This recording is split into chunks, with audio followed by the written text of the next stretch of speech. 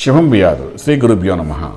వృషభ రాశి వారికి 2020వ సంవత్సరం మొత్తం జనవరి నుండి డిసెంబర్ వరకు జనరల్గా ఎలాగుంది, ఎలా అప్స్ అండ్ డౌన్స్ అవుతాయి అనే విషయాన్ని మనం ఓవరాల్గా చూసుకుంటే, వృషభ రాశి వారికి మనకు ఇప్పుడు కుటుంబ స్థానంలోనే రాహు అనే గ్రహం కనిపిస్తుంది. అంటే మేజర్ ప్లానెట్ ఏదైతే ఉన్నది. అలాగే మనకి అష్టంలో చూసినసరికి శని, కేతువు, గురువు. శని ఇంకో 4 రోజులు ఉంటాడు, జనవరి ఎంత ఉంటాడు అనుకోండి. ఈ 3 గ్రహాలు కనబడుతున్నాయి అక్కడ. సో ఇక్కడ దీని యొక్క ఇన్ఫ్లుయెన్స్ ఎలాగుందండి వృషభ రాశి వారికి అనేసరికి, ఇనిషియల్గా ఈ రాహు కుటుంబ స్థానంలో ఉన్నాడు కాబట్టి దీని యొక్క ప్రభావం కుటుంబ పరంగా, అష్టంలో కేతు ఉన్న కేతు యొక్క ప్రభావం ఫ్యామిలీ పరంగా, ఆయుష్, హెల్త్ ఇష్యూస్ మీద, వీటి మీద కొంతవరకు డిఫరెంట్ ఆఫ్ నెగిటివ్ ఎనర్జీ మనకు బాగా కనిపిస్తుంటుంది. కానీ ఇక్కడ ఇంకొక విషయం ఏంటంటే ఆలోచించుకోవాల్సిందంటే, నవంబర్ నుండి అంటే 2020 నవంబర్ నుండి ఎప్పుడైతే నవంబర్లో వృషభంలోకి రాహు ప్రవేశిస్తాడో అది ఉచ్చస్థానం అవుతుంది రాహుకి. కేతువు కూడా వృశ్చికంలో ప్రవేశించడం అంటే అదొక ఉచ్చస్థానం అంటారు. కాబట్టి నవంబర్ నుండి, ఎగ్జాక్ట్లీ నవంబర్ నుండి మీరు తీసుకుంటే నవంబర్, డిసెంబర్ ఆ 2 నెలల్లో మీరు తీసుకుంటున్న నిర్ణయాలన్నిటికీ 100% సక్సెస్ఫుల్గా తీసుకురావడానికి అవకాశం ఉంటుంది. So November is a golden time, December is a golden time for you వృషభ రాశి వారందరికీ చెప్పడానికి అవకాశం ఉంది. ఎందుకంటే రాహుకేతులు దృష్టిలో పెట్టుకుంటే. అలాగే మనం భాగ్యంలో తీసుకుంటే వీళ్ళకి ఆల్మోస్ట్ శని యొక్క ప్రభావం మనకు ఒక సామెతగా అస్ట్రాలజికల్ లా ఒకటి ఉంది. ఏంటంటే భాగ్య రాజ్యాధిపైన శని ఈ రాశికి విపరీత రాజ్యం ఇస్తాడని కూడా చెప్తుంటాడు. అటువంటి వాడు అక్కడే కూర్చున్నాడు. అక్కడ కూర్చోవడం వల్ల ఏంటంటే శని వల్ల ఒక పాజిటివ్ ఎనర్జీ అనేది ఫామ్ అవుతుంది.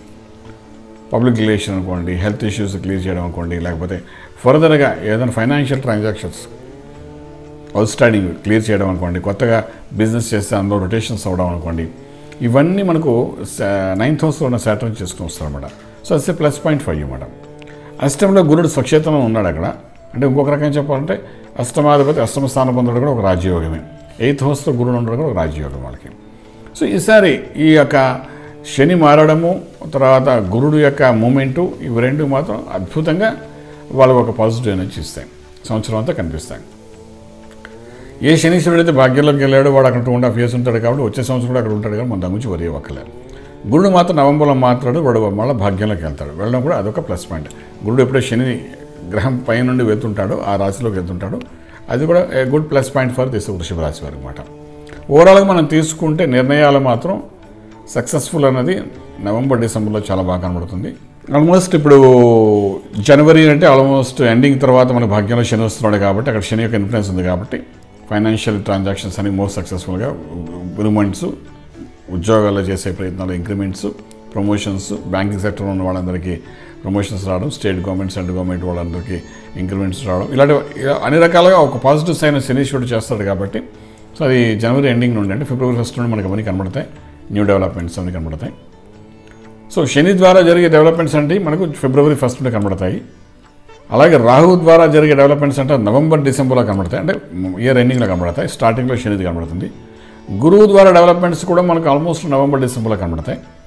సో ఇవన్నీ ఏంటంటే మిక్స్డ్ రిజల్ట్ అనేది కనబడుతుంది కాబట్టి ఫస్ట్ ఆఫ్ ఆల్ శని యొక్క డెవలప్మెంట్స్ని మనం దృష్టిలో పెట్టుకుని దానికి అనుకూలంగా ఏంటి చేయాలని ప్లాన్ చేసుకుని ముందుకు వెళ్తే ఈ 11 months మోస్ట్ సక్సెస్ఫుల్గా వెళ్ళడానికి అవకాశం ఉంటుంది. కాబట్టి ఇక్కడ వృషభ రాశి వారు ప్రత్యేకించి శనీశ్వరుడికి మంచి ఇష్టదైవంగా భావించే ఆంజనేయ స్వామి ఆరాధన చేసుకుంటూ ముందుకెళ్ళడం, ఇవన్నీ ఒక పాజిటివ్ ఎనర్జీ ఇవ్వడానికి అవకాశం ఉంటుంది.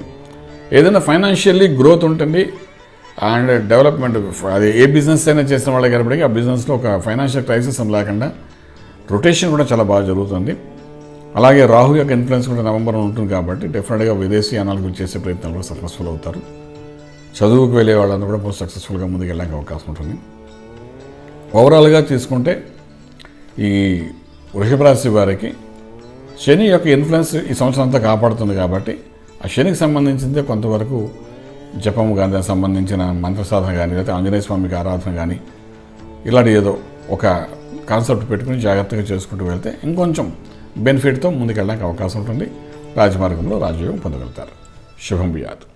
పూర్తి వివరాలకు సంప్రదించండి శ్రీ వేదమాత గాయత్రి జ్యోతిష్యాలయం, బ్రహ్మశ్రీ మంత Suryanarayana Sharma, Srinilayam, 1st floor, 101, Sai Vaibhav layout, Chitrapuri colony, Khajaguda, Hyderabad 5,08,000. సంప్రదించవలసిన ఫోన్ నెంబర్స్ 8855559147, 8855559148, 984 999 644.